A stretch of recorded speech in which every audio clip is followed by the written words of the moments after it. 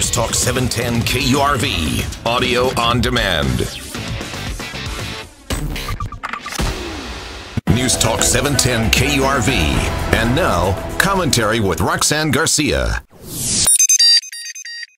What an eventful week it has been.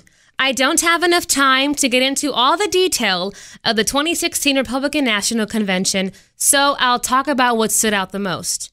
First on my list, Melania Trump's speech. Melania Trump gives one speech, and all of a sudden, Hillary supporters are all about honesty and integrity. Please. Yet they want someone who continuously lies through her teeth to the American people to run this country?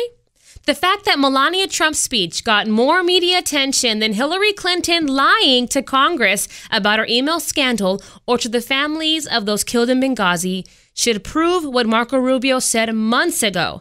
Hillary Clinton's biggest pack is the mainstream media.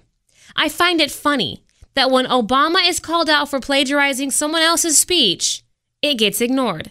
Apparently, it's only news if it's done by a Republican. Second, for those who condemned Ted Cruz for not endorsing Trump, I have two questions. One, does it truly matter? Was Cruz's endorsement going to garner more votes for Trump? And two, when Cruz said to vote for the candidate that you trust to defend our freedom and to be faithful to the Constitution, who do you think he was referring to? Because it sure wasn't Hillary.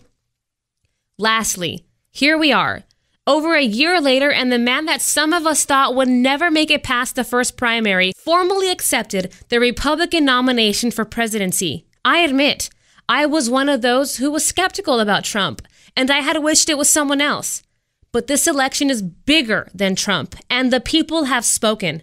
I am an American before I am anything else, and I love my country and the freedoms for which it stands. And I'll be damned if I allow anyone to be disrespectful toward it. The views expressed do not necessarily reflect the views of the staff, management, or ownership of NewsTalk 710 KURV and our communications station.